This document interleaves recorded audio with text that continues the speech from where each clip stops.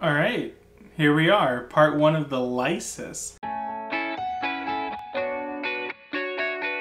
So moving on from the first Alcibiades, which is sort of the introduction to philosophy, we're continuing on to the Lysis. Now the Lysis is a dialogue between Socrates and two young men, and it's all about friendship. And so the next few videos are going to be really focusing on friendship. And the first thing Plato brings up, it's really expressed what is friendship and who can be friends. And one of the conclusions they come to is that the evil cannot be friends with the evil.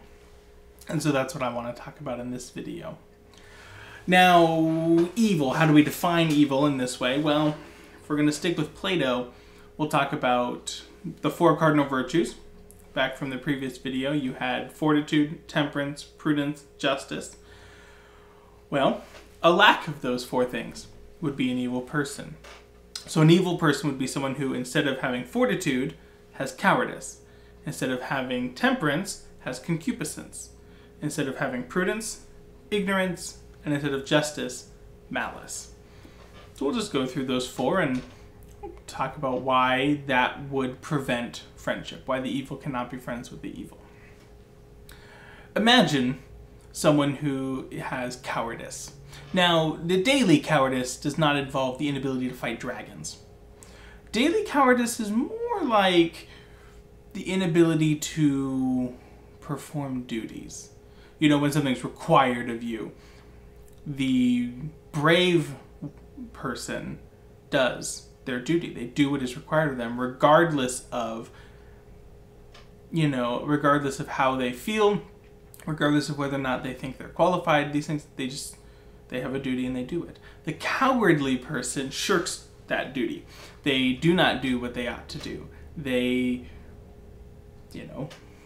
shirk responsibilities, I think, is probably the way I'll just describe it. Imagine in a household. Certain things have to be done in a household. They just have to. There's maintenance of the house, which is menial labor, and everyone needs to take part in it. And those who don't do their part, well, anyone who's lived with someone who doesn't do their part knows how that turns out. It does begin to prevent friendship in some ways.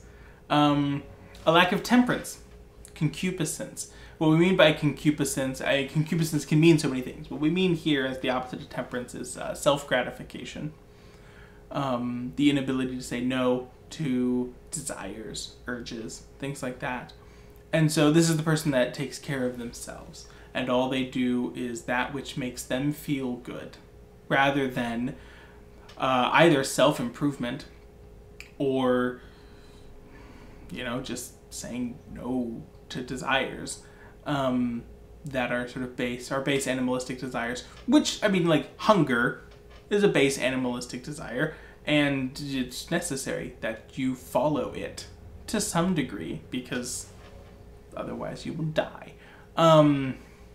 Augustine of Hippo describes it as the virtue in the area of hunger lies in satisfying the body's need without going beyond that into what is wanted but unneeded. That's where self-gratification comes in. And of course you can do that with all sorts of things other than just food. But it causes one to become egocentric when you're constantly just gratifying yourself.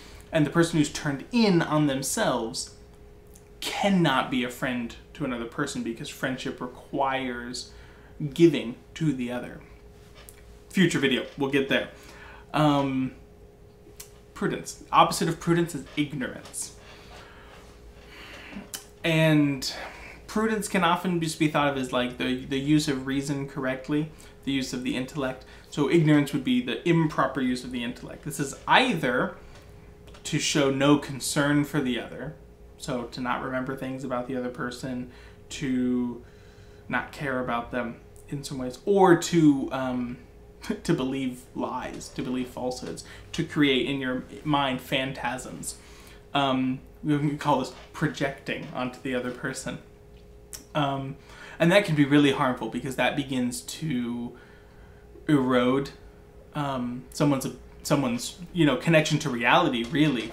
So if I don't know anything about the people that I live with or the people that I'm friends with, if I never remember anything about them,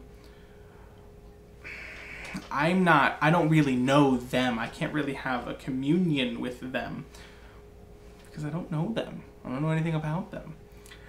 And even further, if I construct lies about them and I treat them according to those misconceptions, those lies, I mean, that's an obvious problem, I think. This can often happen with, I think, the idea of not speaking to someone. I've had a friend one time.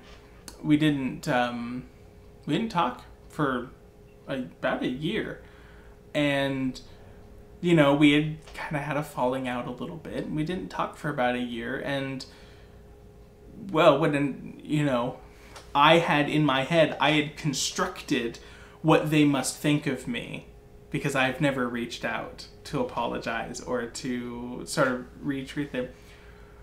Well, they had constructed the same thing in their head. They had constructed a lie, and they had bought the lie that this rift that had happened was either was our fault, my fault, or they don't want this friendship. We spent a whole year not communicating, not realizing this friendship, all based on, things we made up in our heads.